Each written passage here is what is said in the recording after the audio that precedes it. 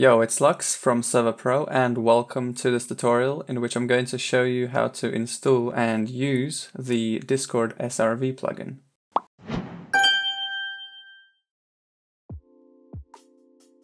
To install and set up the plugin, head over to the Plugins tab and type in Discord SRV with no spaces, hit the install button and restart the server. Before we go into the config, let's create a Discord bot for the plugin to communicate with. Follow the link in the description and here create an app which we will turn into a bot later. Enter the name of what you want it to be called and scroll down a little.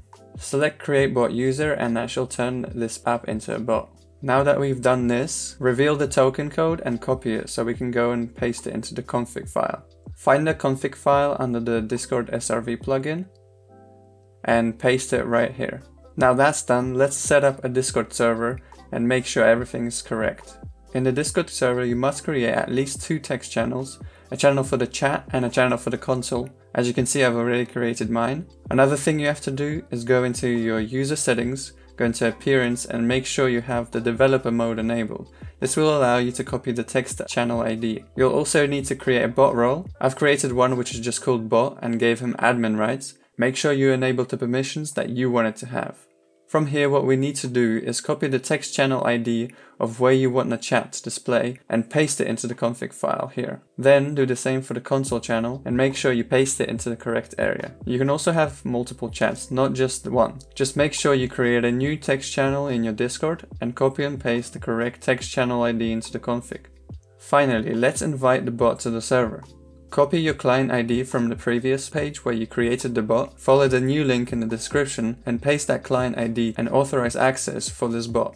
After that, the bot should be working, just restart your server and you're ready to go. If you want to change how the messages are displayed or any other option, you can do that in the config and message files. However, I will leave this as default.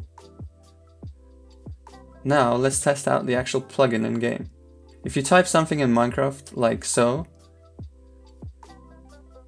it will appear in the Discord channel, as you can see.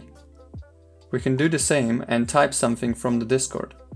And as you can see, it's written here in the game chat. Another thing I wanted to mention are the permission nodes, which can be found on the plugin page, link in the description, and a useful command which is /discord link. This will allow you to link your Discord account with your Minecraft account so that messages do not duplicate. And apart from that, I hope you enjoyed this tutorial. If you have any other questions, make sure to read the plugin page thoroughly. And if you have any more inquiries from us, contact our support team. Thank you for watching and I'll see you in the next one. Goodbye.